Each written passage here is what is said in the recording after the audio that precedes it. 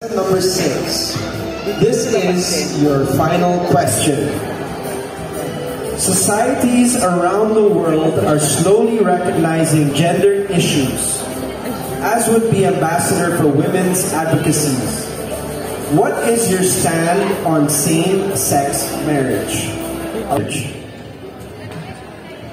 As a political science student and as someone who advocates about political correctness, which talks about the negative stereotypes and verbal discrimination that comes with gender, I am really in favor of same-sex marriage simply because I know that love knows no gender.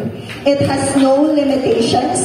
It is something that we must and we should embrace. We are now in a society wherein we are welcoming diversity.